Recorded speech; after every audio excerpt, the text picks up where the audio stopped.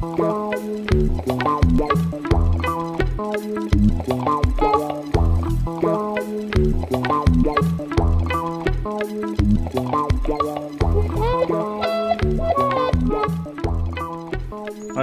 thank you for the invitation to speak. So this project actually grew out of trying to verify a condition in one of Artin's theorems, but that's not where the Artin approximation comes in that I'll talk about today, but it sort of appears at the end, so you'll have to bear with me for a while. Okay, but so I certainly wasn't familiar with anything about Tannaka duality when I started this project, so I won't assume you are either. So we'll start slow. All right, so we're going to let G be a finite group.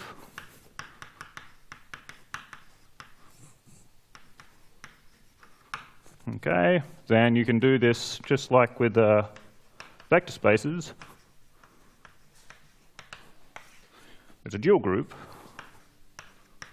which is just a space of group, sort of group homomorphisms from G to the non-zero complex numbers. Okay. G hat is finite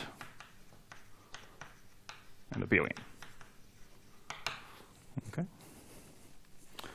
So there's a very baby case of the Plancke-Rolle theorem, right? Is the following. I don't know who did this, but it's pretty old, I assume. If G is abelian,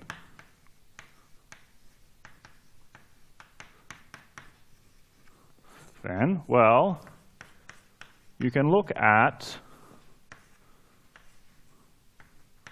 the group homomorphisms. G and H are abelian. You can look at the set of group homomorphisms between G and H, right? And then you can map this to, there's also the set of group homomorphisms between their dual in the other way. And there's a map between them, okay? Just by, if you have a map of groups, then you can get a map between their characters. Okay, just by composition. The theorem is that this is bijective. Okay.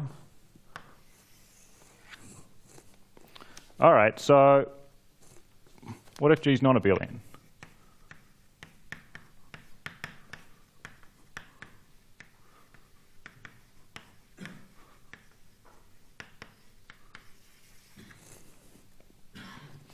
All right, well, things start to get a bit sad with the dual group then. So basically what happens, if you have any finite group, and you have a character, then chi will always vanish on the commutator. Okay? So what we see pretty quickly is that the dual of G is the same as the dual of its abelianization. Okay. All right, so basically what all this is really telling us is that in the non-abelian case, we can't get much information from characters, from the dual group. Okay. But we like non-abelian groups, so we should try to do something about it. All right, so, I mean, what was G hat really?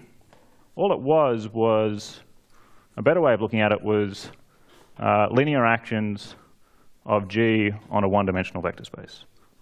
Okay? So the, I guess, obvious generalization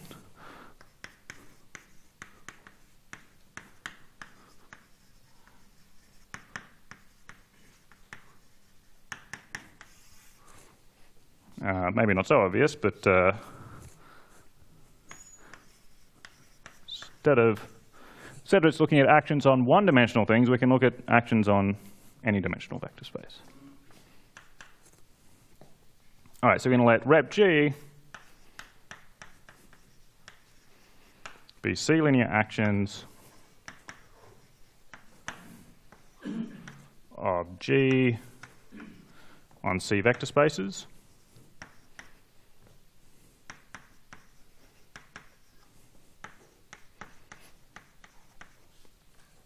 Okay, so I've given you the objects,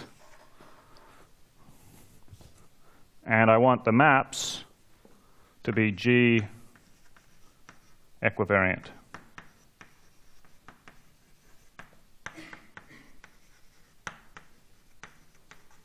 Linear maps.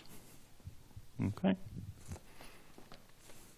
So you could ask you could ask the following question.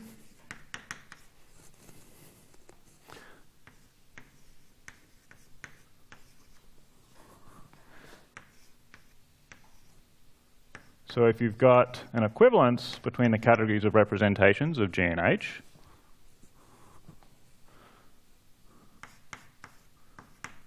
does that imply these are the same group?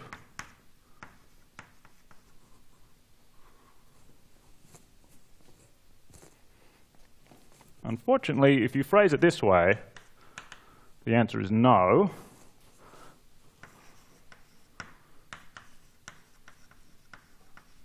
Because, well, if you just look at representations of the cyclic group of order 4,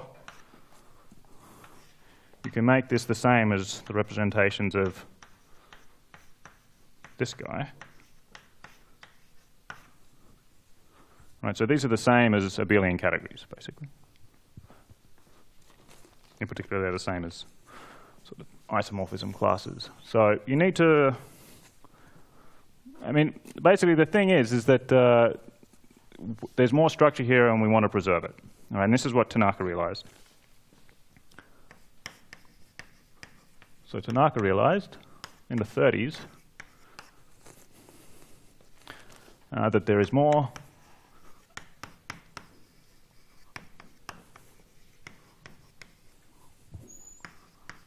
structure, and we should keep it.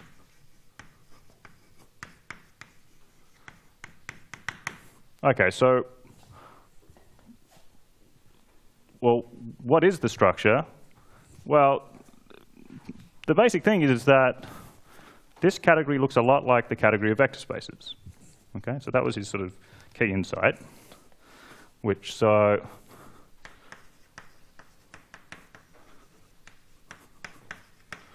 basically rep G is a lot like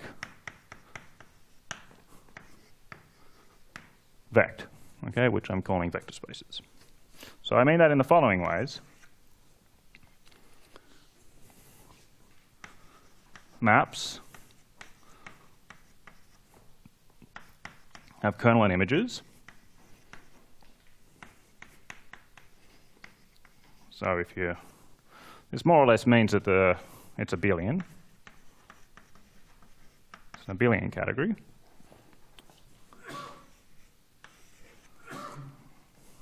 A bit more interesting here is that you can tensor objects together. Okay, so you've got two representations, you can tensor them together. So this is called a monoidal structure. Okay, and then the last one, which is a bit weird, is that there's this thing called the fiber functor,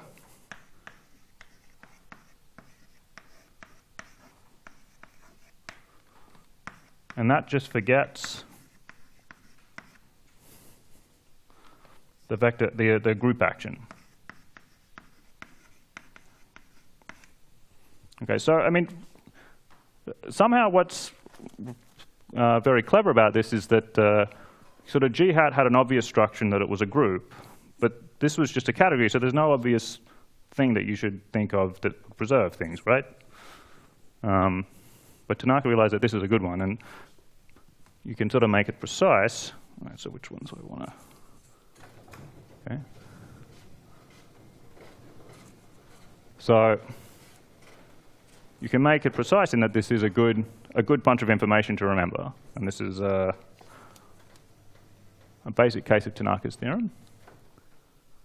All right.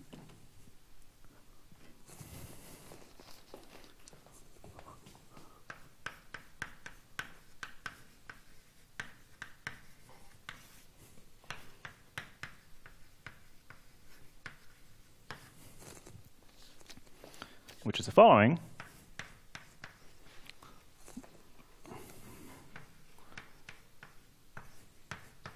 So this isn't exactly what Tannaka proved, but it's a very easy consequence, and it's more useful for what I want to talk about later. So it may not be exactly the Tannaka. If you're familiar with Tannaka duality, this might look a bit funny. Okay. All right. So as before, we've got the set of maps between H and G, group homomorphisms. And then on the other side, well, we're going to have rep G and rep H. Okay, but then I'm going to want to have functors between here, but I want them to preserve some stuff, right? So I want it to preserve the tensor functor, the tensor product, and the forgetful functor. Okay? So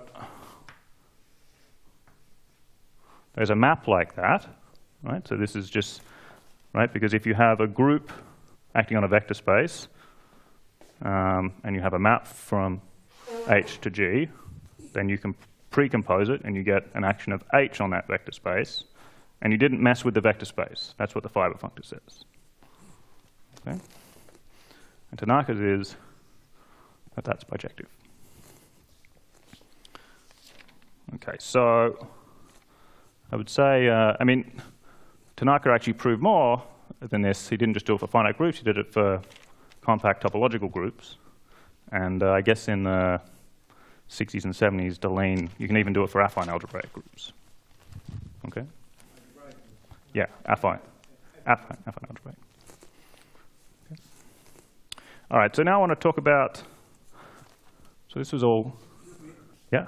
So if you look at the G hat from the beginning, yeah. then you should recognize the tensor and the forget inside there. Yeah. The main information you want to keep. Yes, that's the tensor is the group product. Yes. Yep.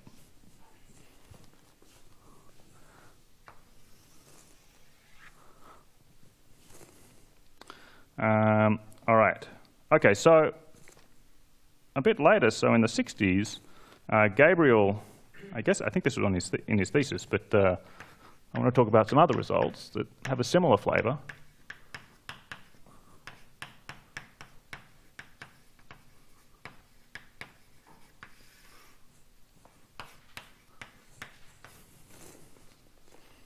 Okay, so Gabriel's theorem was much more general than this. I'm just going to talk about a basic case.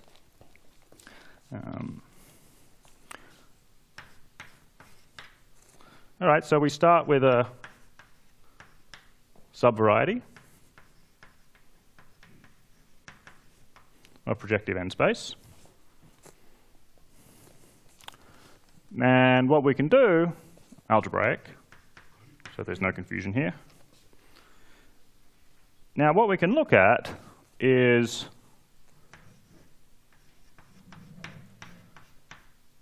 we can look at vectex, which is going to be algebraic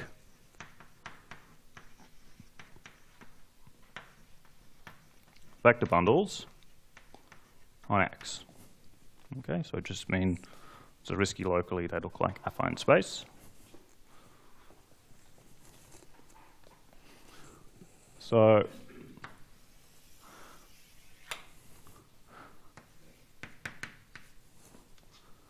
sort of what we've got is we've got to some object, we've got some associated sort of linear, objective linear things. So you can ask if these things determinate. So if you have an equivalence between the categories of vector bundles, does that imply that x is the same as y. And that's what Gabriel proved. Well, he did prove other things, but this is a consequence.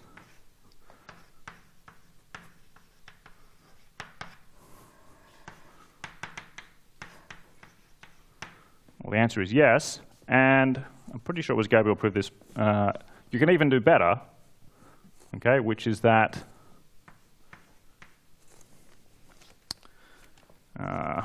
you can even say what this equivalence comes from. So let's give that a letter, okay? And there exists a unique isomorphism from y to x such that f, if you evaluate it on a vector bundle, is the same as pulling back along that morphism and then tensoring it by f on the structure sheaf.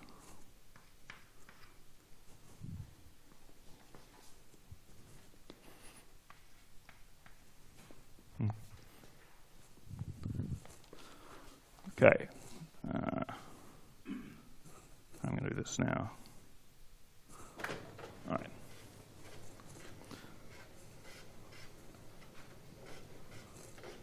Can you do them at once? What? Oh, that's true.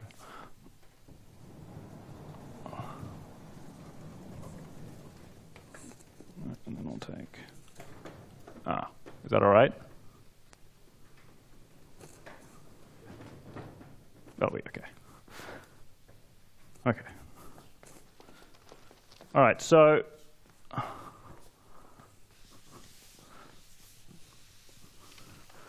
now what's sort of interesting about this is that nowadays some people like to think of representations of a group as vector bundles on some geometric object. All right, so or some sort of on something that I'll put in quotation marks for now, because depending on who you are, you might have a different version of what that thing should be. But to me, because I'm an algebraic geometer, a BG is a special kind of algebraic stack. Okay. So then, all right, so I'm going to talk briefly about these. I'm not going to say what they are, but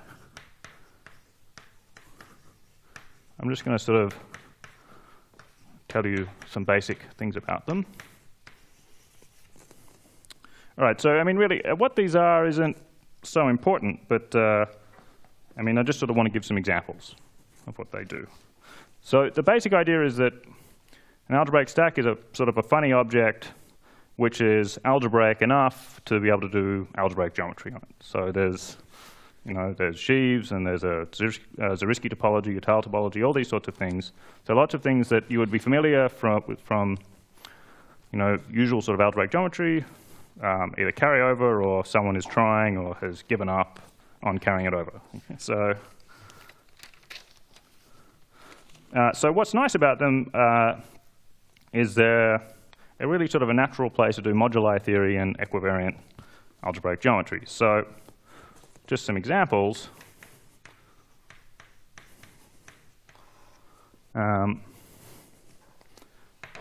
So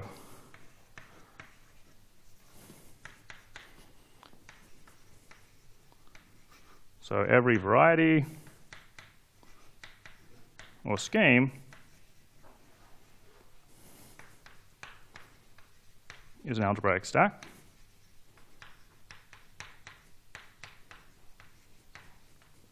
Okay. And as I mentioned up here, if G is an algebraic group,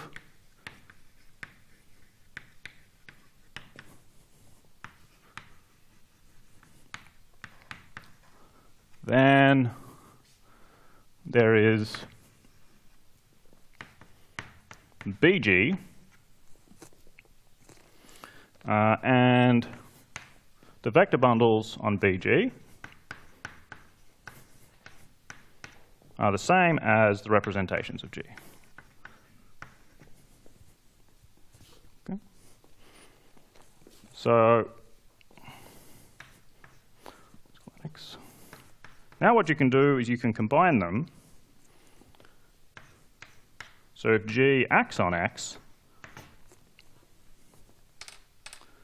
you're saying that BG can be realized as a yeah, it's an algebraic one, yeah. Yeah.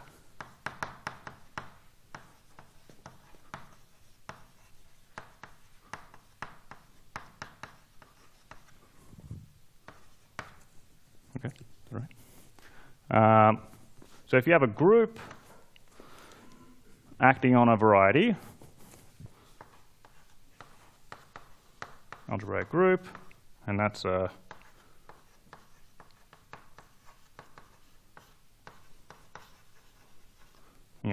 acting on a variety or scheme, then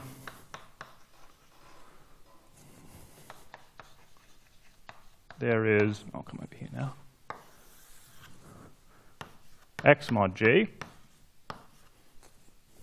Okay. And it is an algebraic stack.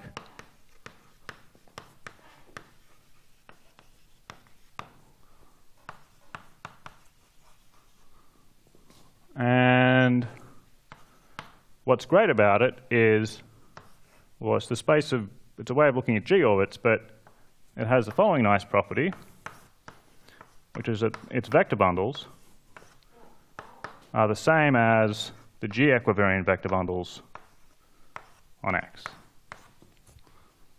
Okay. Right, so this is what usually called some sort of quotient stack is a loaded word, but that should be one of them. All right, so, but there are lots more.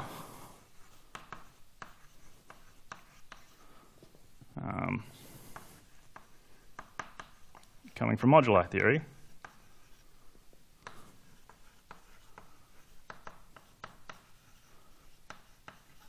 Okay, so in case you have a good action like reduce the fine finger, then this stack is the normal quotient? it'd have to be a free action. Yeah. But yeah, if it's free, sure. Okay, so, and so these ones coming from moduli theory, it's not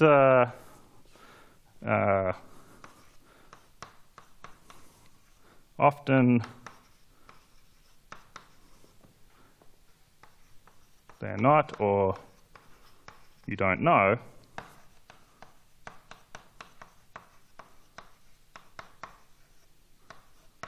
They are quotient stacks. They look like that. Okay, so I mean, there's a good reason for this.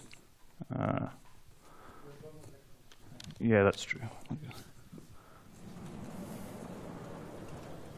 So one of them is that probably the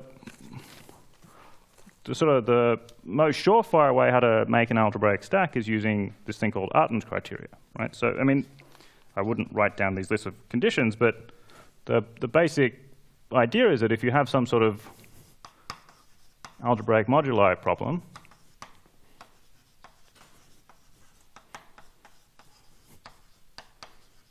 you know, some sort of you know, curves, surfaces, with, you know, line bundles on them, all sorts of algebraic sorts of things you might want to parameterize. Then what you can do is, if it has some reasonable conditions,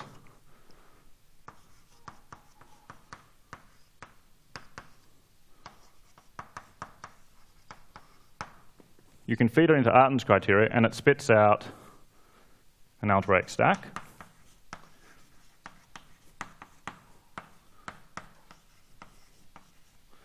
Okay, so the good thing about this process is that it almost always works. The unfortunate thing about it is that because it always works, you don't know what you get out the other side.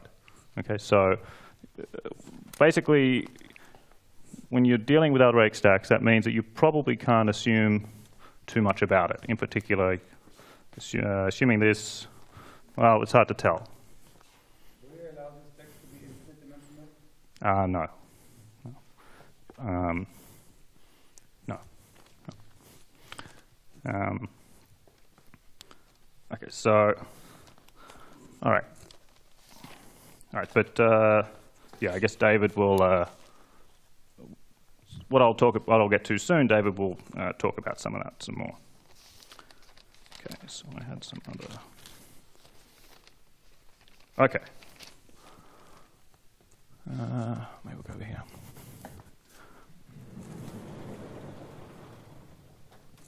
All right, so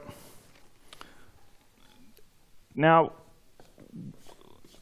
it now seems like a rather natural thing to do is to try to combine Gabriel's theorem, which was about vector bundles on a quasi-projective variety, and Tannaka's theorem, which was about sort of vector bundles on BG, right? So, but they're written a bit differently, right? So we'll just write a little list here.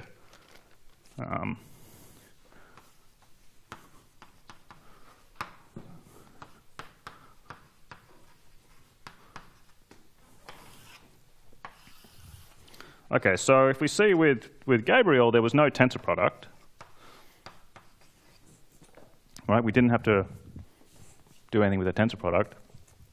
But we knew that for groups with BGs, for instance, there was nothing we could do about that. We had to remember the tensor product. So I'll put a straight face there. And same with Tannaka. There's really not much we can do about that. Okay. Now, what was really neat about Gabriel was there was no fiber functor. Right?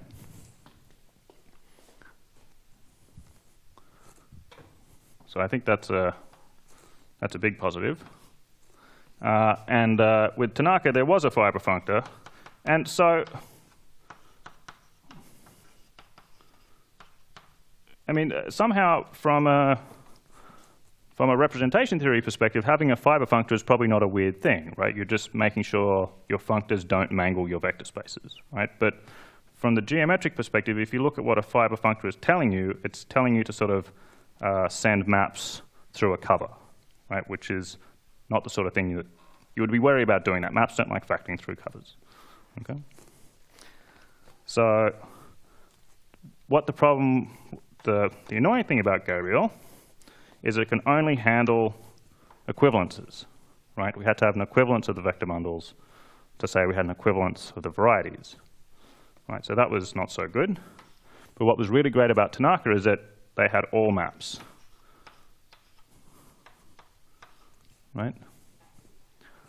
So particularly if you're looking at varieties, you would really like to be able to know all maps between your varieties, not just equivalences.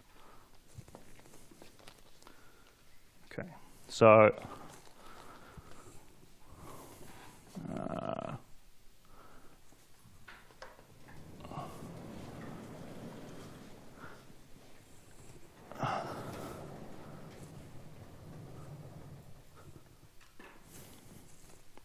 all right, so we can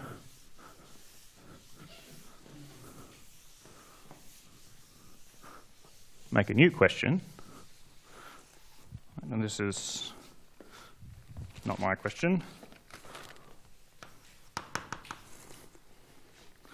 Does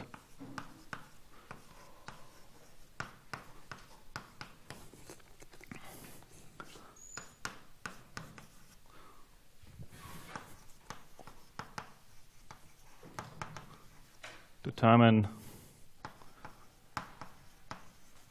algebraic stack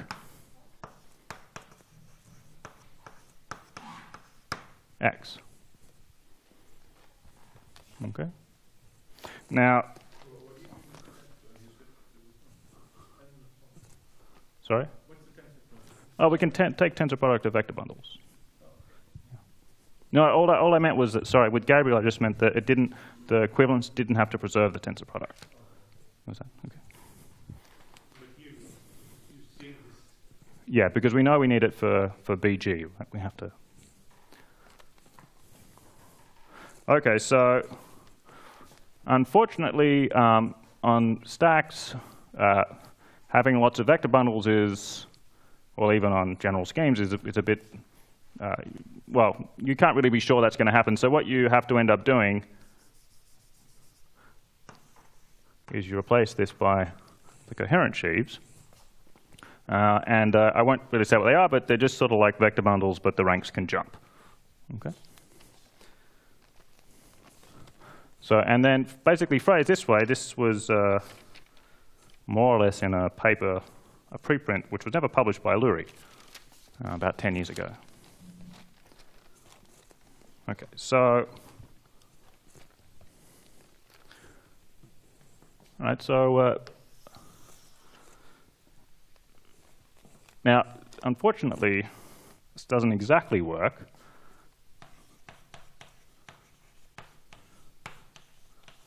Okay, because What's the equivalent to be projective for a stack? So these are in Gabriel's theories for projective varieties. So quasi-projective. Well, oh, you didn't even mean to say that. yeah. In fact, Gabriel proved it for Noetherian schemes, for coherent sheaves on Noetherian schemes.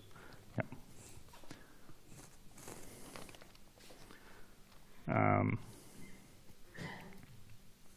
Okay, so if you take an elliptic curve, okay, over complex numbers, then this is an algebraic group. Okay, so we can make BE is an algebraic stack. And if we looked at, well, vector bundles and coherent sheaves agree on this. That's not such a big deal. But as I said in the example up there, this is the same as representations of E. Okay, but elliptic curves don't like having characters, right? There's only trivial ones. Okay, so what you see is that question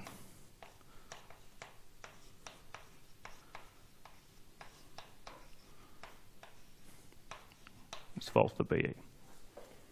Okay.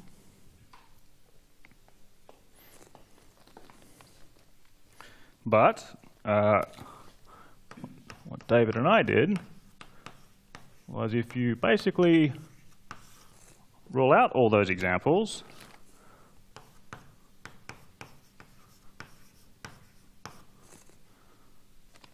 then you're in good shape. Okay, so what we prove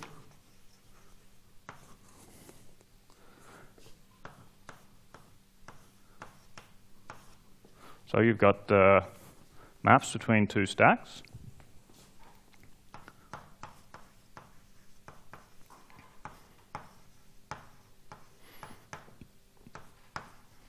And you've got the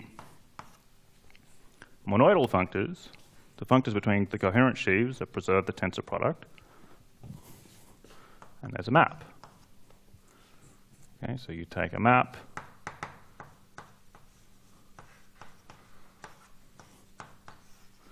and this goes to its pullback.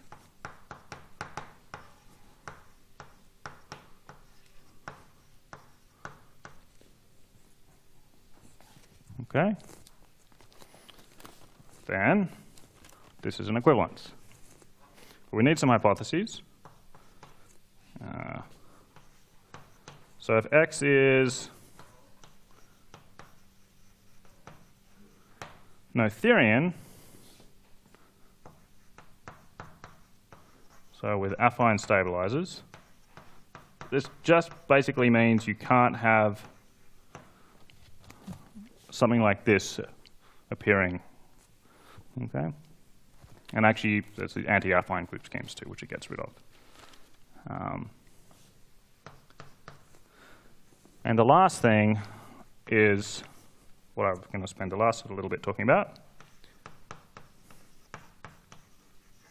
is you need T excellent.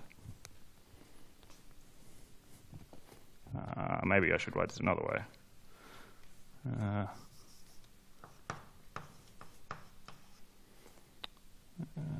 What's the best way to say this? I want to say this excellent. I just mean that, say, T is should look like the spectrum of an excellent Noetherian ring. Okay. Yeah, but the T can be a stack too. But yeah, we'll say it's locally. This is actually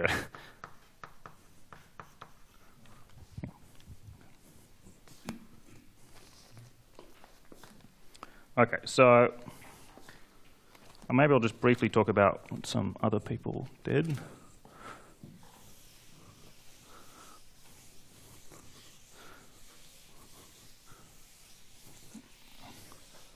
So what Lurie proved was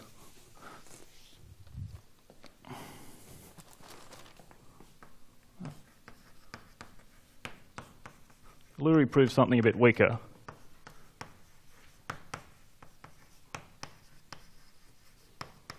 But it was good enough for what he wanted. And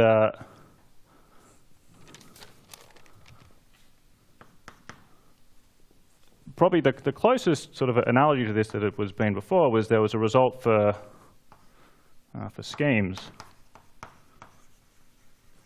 You can even do non-Noetherian.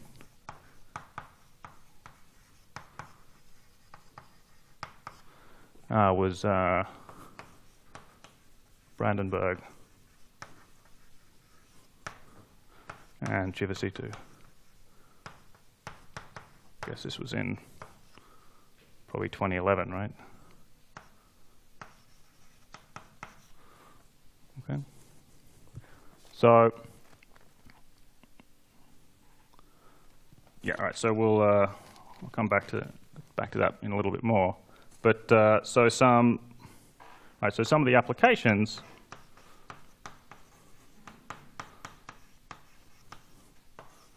Well, so David will talk about one of them.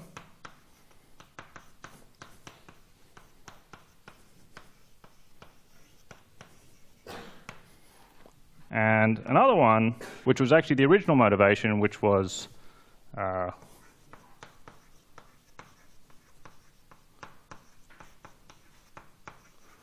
sort of algebraicity of hum stacks.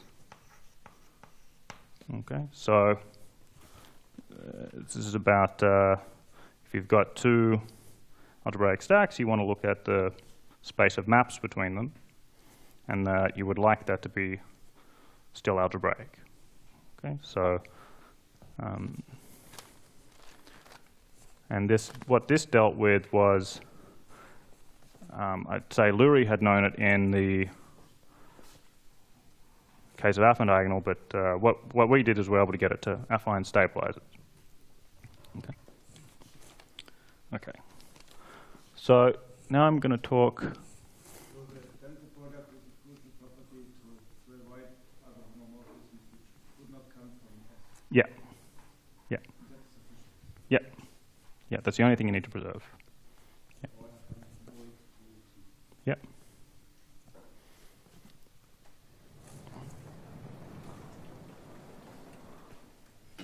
Okay.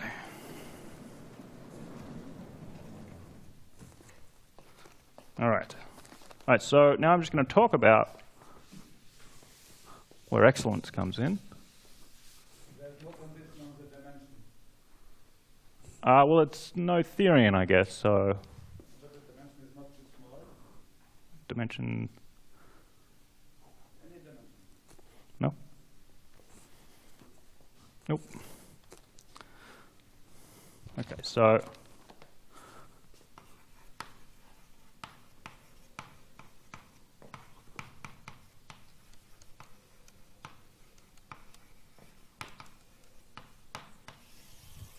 Okay. All right, so where does the excellence come in? All right, so I'm going to briefly talk about there's this May-Torus squares. Okay, so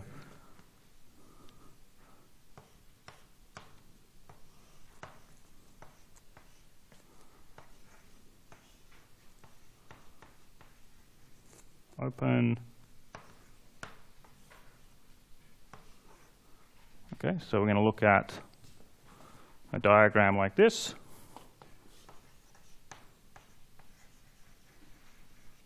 Of schemes. Okay, and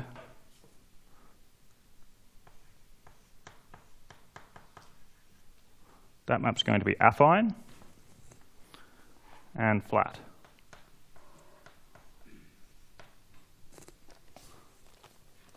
Okay, so this is what is called a flat May-Torus square.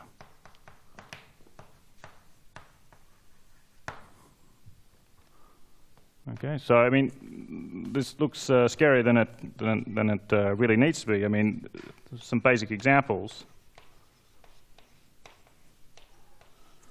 are if you say just take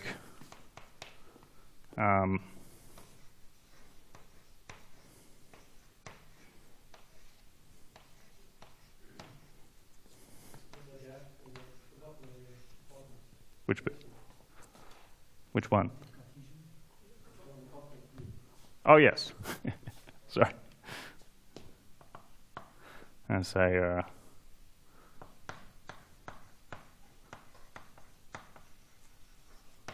complement of U P is an isomorphism. Okay, sorry, yes. So a basic case which is probably more familiar from topology, which is, I guess, where the name comes from, which is that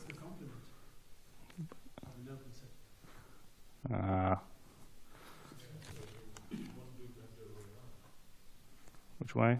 Hang on, I'm getting confused here.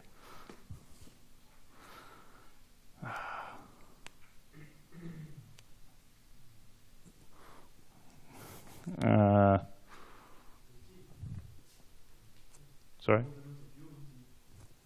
In T, yes.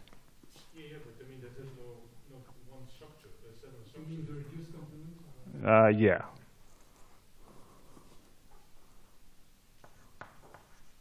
Yeah, sorry. Yeah.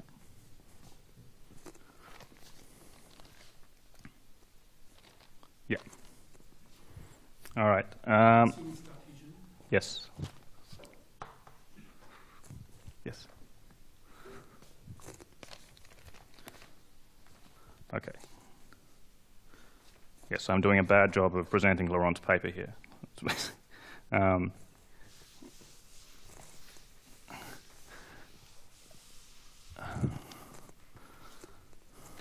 Okay, so this is sort of one sort of more familiar example. You have sort of two opens, their intersection and their union. Okay.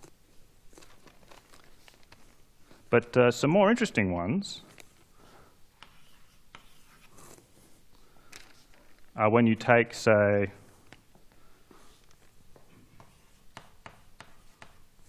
spec. You just take a ring, you localize at an element like this, and you take the completion. So the f-adic completion up here. Let's call this U prime. Okay. And the one that we'll be really interested in is sort of a souped up version of this, which is where we have an open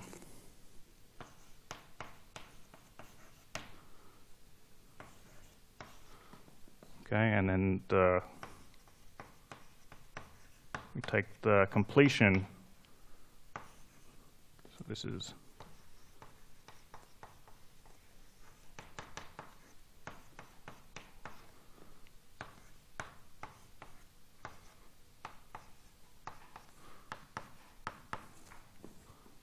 this. Okay, so this is the one that we'll need to remember. All right.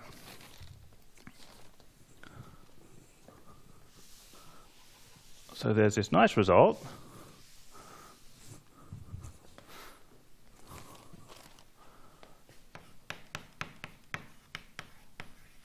Which Morey-Bailly proved, and it generalizes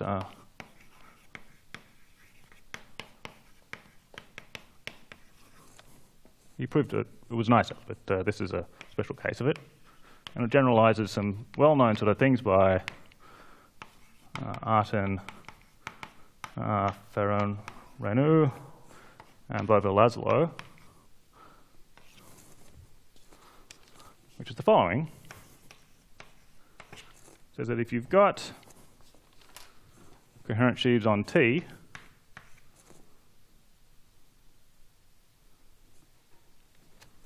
on Omega over torus square, you can look at their pullback to the open,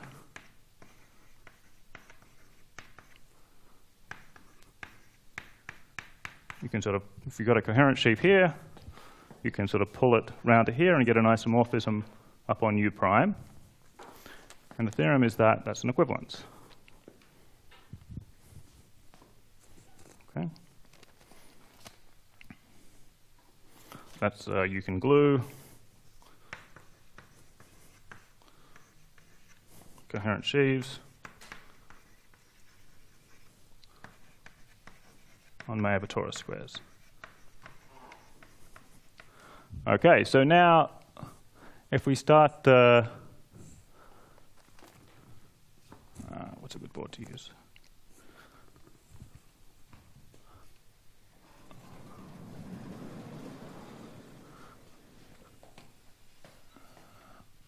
I'll take this one.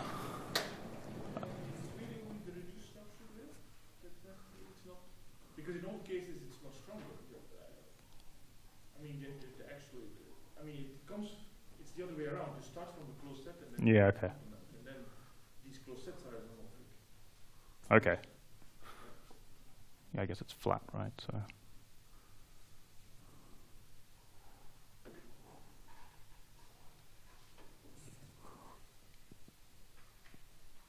Yeah, I think you're right. Yeah, you start with the closed subset. Don't remember? Yeah. Whether it's you should start your data from that you have a closed subset in T prime and T that are isomorphic, and then you have the corresponding diagram. But so not here you're only asking that the reduced structure of the complement is isomorphic, which seems strange. Yeah, the flatness, I think. Yeah, okay, but that's not. I'm not sure I remember the assumptions either. But it follows. I mean, if it's an isomorphism on the new structure, then it is also an isomorphism On the international labels structures. So I think it was a different. Okay. All right, so if we start feeding that equivalence into what this thing is supposed to say, right, then we start seeing something. So let's just write this out.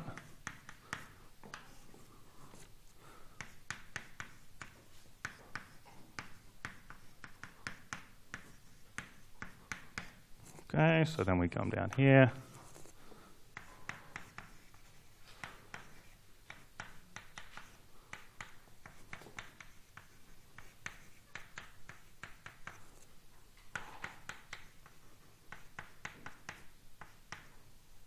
T prime. And over here,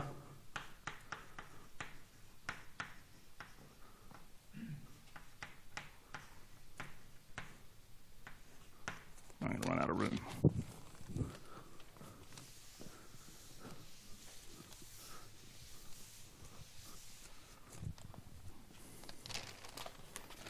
Okay, so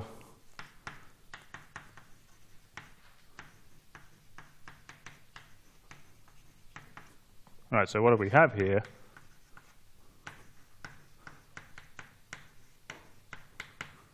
Okay, so we've got all of these. We've got this diagram.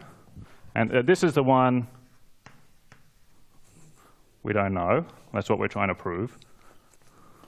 And the theorem up there. But now you're working T is a scheme now. That's how you are doing for stacks there. Yeah, but it's always local on T. Okay. Yeah, it's just descent on T. Yeah. All right, so what the Bayes thing shows is that this one is an equivalence. Okay. Now, what David and I do by some cutting and pasting and thickening and whatnot is show that there's some inductive process that lets us assume that we're in the situation where that's an equivalence. Okay, so if we want that to be an equivalence, then that one better be an equivalence. Okay, so if we unravel what that says that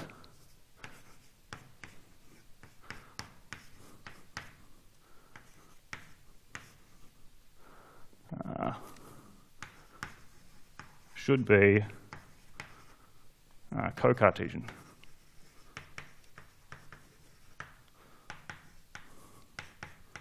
In stacks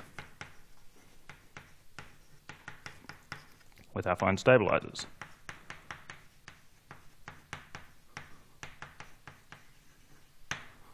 Okay.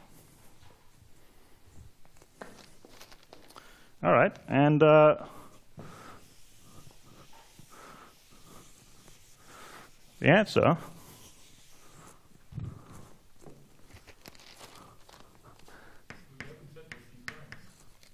You haven't said what type of Majoratoris square you're using. it's an affine flat. Yeah, but which one? Start with T. Where's T prime come from? What do you do? Oh, that's part of the induction. Yeah, that's part of the induction. Yeah. So you basically take a big open of X where it's a nice global quotient, and then the complement is not so nice, but that's a closed. You can pull that back. That gives you something on T, which you complete along, and that gives you your T prime. Yeah. Yeah. Okay, so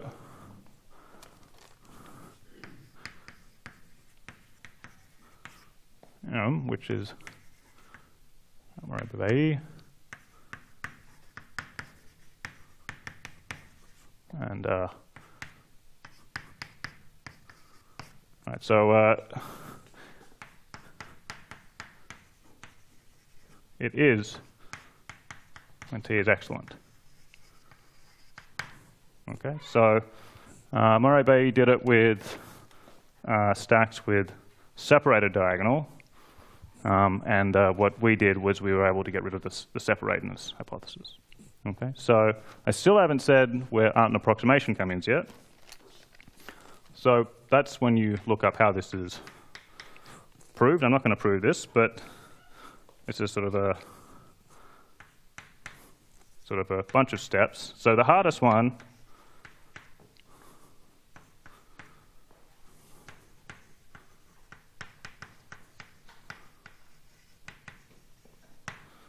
is this one. Okay, somehow that has to use the full force of the paper and requires a different formulation of the initial problem to make it work out, which I was sweeping under the rug. But normally this is the easy case, but this is the hard one in this time. Okay. But then after this, you can start sort of playing games with it, which is the usual thing. Flat.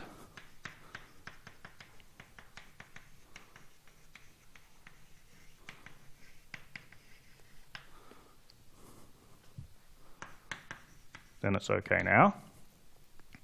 Okay. Because flat locally, these things admit sections, and then you're in business. Then the next one is a little less common. If you can write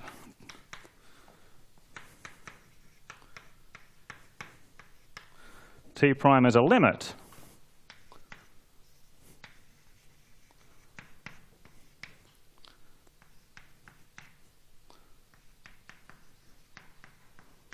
where T lambda to T is affine flat and a finite presentation, then you're okay. All right. So now you hit this over the head with Neron-Popescu.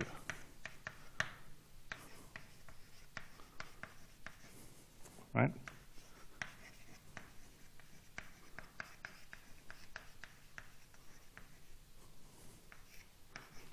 Then you're okay.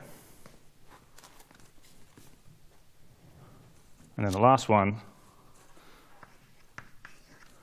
is that, which is just checking that if, well, you can reduce to this case.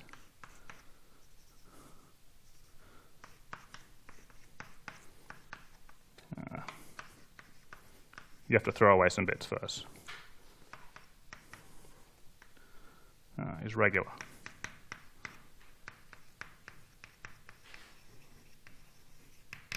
Okay, so that's sort of, it's exactly where excellence comes in, and it's sort of buried in here that you really need to, you apply Morabe applies Neron-Popescu at this point to get the result, and that's how we get, that's where excellence comes into the Tannaka duality.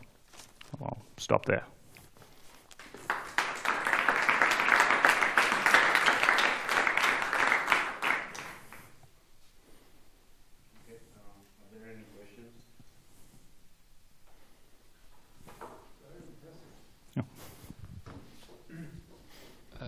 I only would like to know, since in 3 you use only flat, yes? Yeah. This was the only thing which you need from the theorem, not smooth, nothing, just flat? I think so, that's right. Well, but maybe this flatness, you can get it in a very general case. Well, I mean, it is very weak. Perhaps it's not necessary to have regular morphisms. Perhaps you can apply very some general theorem, well-known theorem. I don't know exactly in this moment, but I think only flat, it's very little. So yeah, you could do it in a different way, I think. Yeah. Okay. Yeah, that would be interesting. I can just answer this question that already in Morabe's paper there's a comment that there are cases where you can't write it as a limit of flat, yeah, even in dimension 1. Even in dimension 1 it's not possible. I mean, in general. Yeah. So that's.